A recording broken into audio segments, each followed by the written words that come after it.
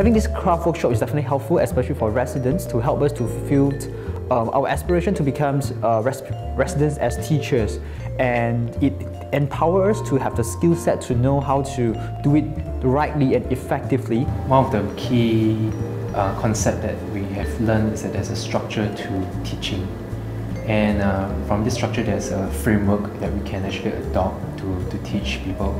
Everyone is in the position to teach, and I think after attending this course we can bring back some things that we learned to our colleagues and our peers, and also perhaps our enthusiasm in teaching can rub off onto them, and we can have a better teaching atmosphere in the hospital. He has a lot of strategies for us to actually try to improve on our teaching techniques. I've actually been quite impressed by the residents. They're incredibly engaged.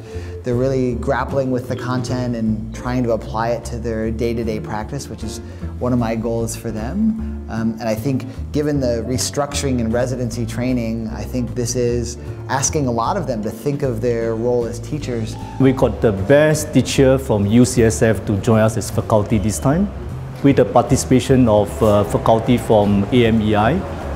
And generally I got a very good response from the residents. In fact, some told me that it actually is beyond their expectation. Actually, they didn't expect it to be so interesting.